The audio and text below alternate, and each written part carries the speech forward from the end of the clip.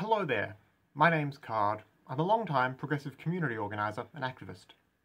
And today, I just want to briefly talk about a reactionary dog whistle that's been around for a few years now, as well as what it really means, who's using it, and why.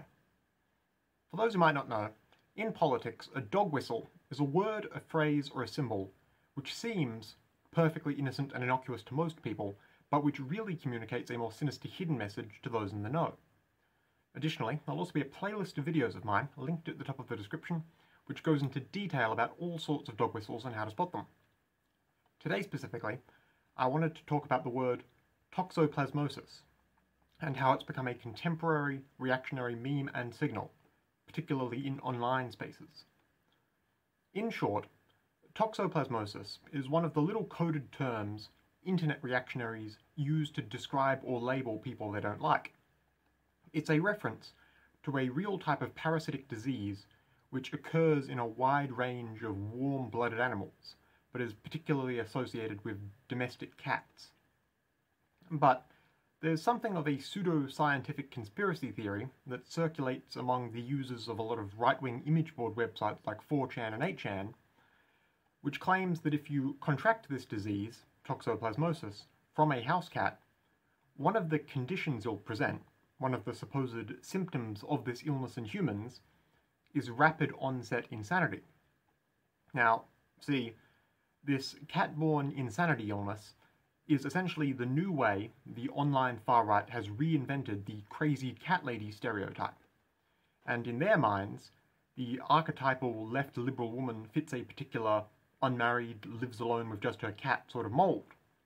And online misogynists believe that it's the cats that have made so many women crazy, which is basically the circular way they rationalize their misogyny in the first place.